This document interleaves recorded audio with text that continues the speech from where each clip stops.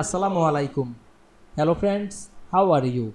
Welcome back to my another video.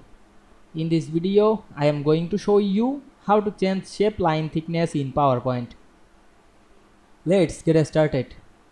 At first, you have to open a PowerPoint presentation. Now you want to change the line thickness. At first, go to the home menu. Select the new slide drop down menu and choose blank slide. Then we go to the insert menu. Choose the shape option. Now we can see here many shape. Now I am select the line shape. Then draw the line, press and hold the shift on your keyboard to make the line straight.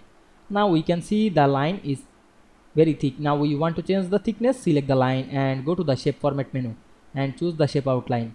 Then click the wide option and increase the wide. Now we can see we change the line shape thickness very easily. I hope you enjoyed the video. Please like, comment, share and subscribe my channel. Thanks for watching.